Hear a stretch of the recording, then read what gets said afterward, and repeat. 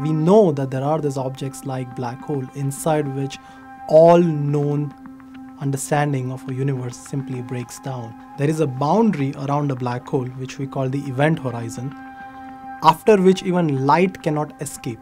So black hole has a way to tell its presence only through gravity. Laser Interferometer Gravitational Wave Observatory, LIGO, is a gravitational wave telescope. It looks in the universe that signals that releases gravitational waves. This radiation has many frequencies. It's just almost like an orchestra, and some frequencies are of high bandwidth, some are low frequency bandwidth.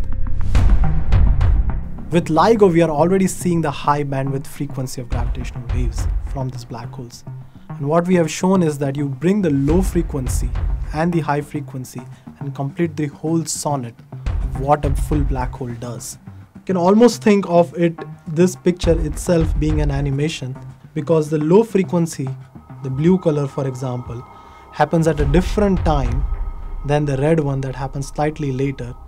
So we get this sort of a 4-5 years of picture of what a black hole is doing. It's almost making like a movie of black holes.